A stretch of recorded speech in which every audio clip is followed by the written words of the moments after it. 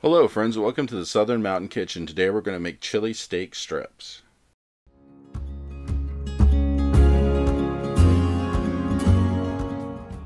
So what I have on my counter is pretty much the ingredients that we're going to use to make an alternative take on some steak. We're going to give it flavor, spice, and kick it up a bit to where it actually has a really amazing flavor. So let's get started. With your skillet, we're going to add into it 2 to 3 tablespoons of olive oil. You want your heat up to a medium high at this point, so we want to get the temperature going up.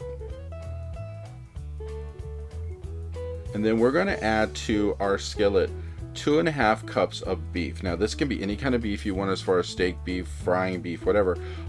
You probably could pick any type you want as long as you cut it into strips and put it in here.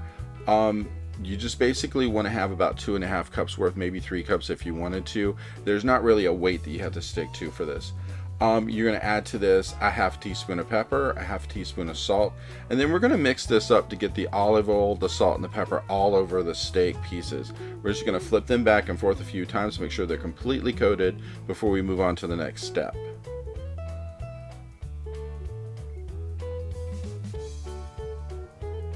Now, once they're starting to cook, we're going to add 2 tablespoons of cornstarch. This is going to help to form a kind of crust on the outside of the beef, and it helps with the flavor of what we're about to do because it's going to actually help everything blend together. So go ahead and stir this up, and we want to cook this until it's at least medium to well done.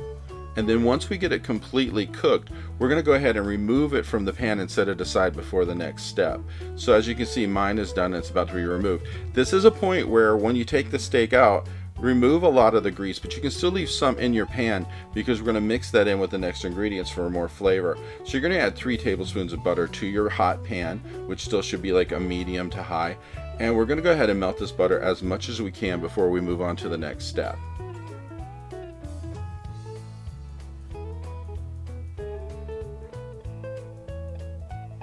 Now, when you get your butter mostly melted, what we're going to add in is the equivalent of 4 cloves of garlic. Now, they could be minced, sliced, chopped up, however you want to do it.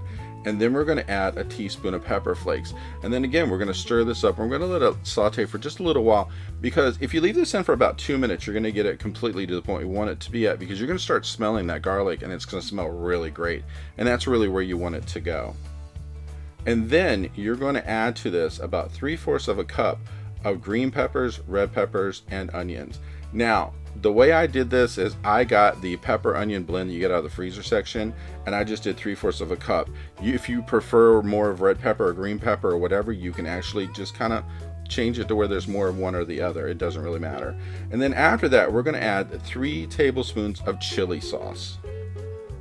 And we're going to get this in here and mix this all up and let all these flavors mix together, and they really will taste amazing together. And then you're going to add to this also a tablespoon of Italian seasoning. This is your flavor right here. This is everything, because this is going to change the taste of your beef. So go ahead and stir this up. Make sure that it simmers for a couple minutes. And then you're going to add your beef pieces back into it again. And then we're going to leave this in here and let it do its thing for about maybe 4 or 5 minutes, so everything gets incorporated, all the flavor mingles together, and everything just works. And the steak and the beef is going to get coated with the chili sauce and the peppers and the onions, and it's just going to have such an amazing flavor to it.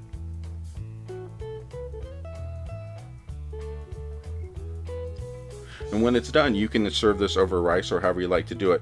But this is a great dinner, and it is full of flavor. I hope you liked this video. If you did, please like and subscribe. And if you get a chance, check out my cookbooks, which are available in bookstores worldwide. The first is all about everyday cooking. The second is all about baking. Have a great day.